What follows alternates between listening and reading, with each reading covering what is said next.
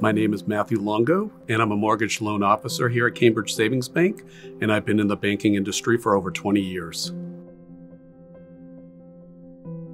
Typically, the documents that are required at the time of closing, the most important is proof of who you are, your ID, whether it's a driver's license or passport. You may be bringing funds to closing, so if you're purchasing and you still owe some additional funds for either the down payment or closing costs, you would bring that at the time of closing.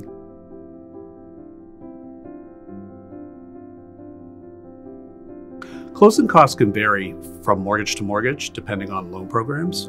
Approximately 1% of the purchase price is what you should ballpark for closing costs and escrows.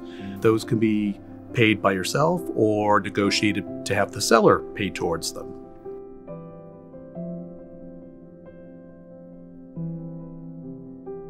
So it takes about 30 days to close a loan from start to finish. It can be done quicker.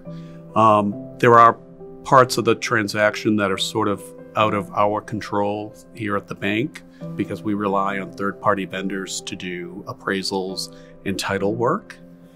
But in order to meet very tight timeframes, the best way for us to accomplish that is having the client meet all the dates as we direct them to. So the actual closing is really what I consider the fun part of the process because it's only takes about an hour, typically at a lawyer's office or a broker's office or the registry of deeds. The buildup of the entire process that typically takes about 30 to 45 days to get you to that point. Typically, I think clients are surprised to find out that they don't need to take a whole day off from work because it happens pretty quickly. So at a typical closing, you will see your lender as well as the attorney and the realtors involved in the process and the borrowers that are on the loan application.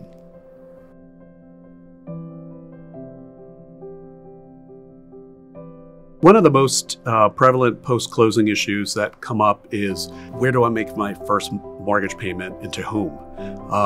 Loans often get sold off and the first mortgage statement typically arrives after that first payment is due.